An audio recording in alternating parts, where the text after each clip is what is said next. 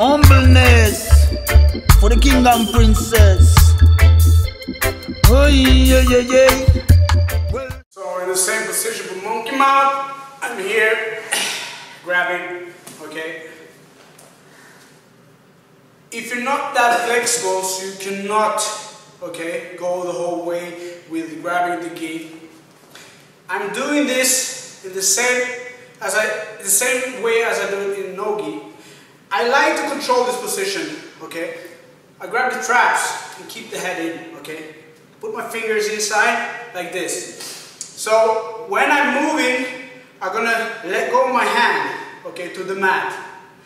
And don't go out, because that means that you leave a lot of space for him to move the arm, okay?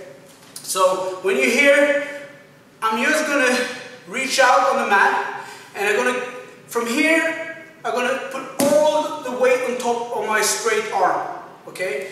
And I'm gonna rotate.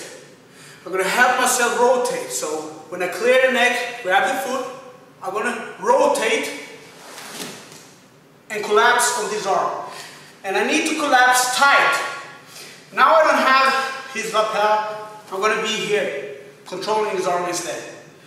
If you're able, with the gi of course, to grab here again, that's very good, because then you still have all the shows and everything I've been shown before, okay? But otherwise,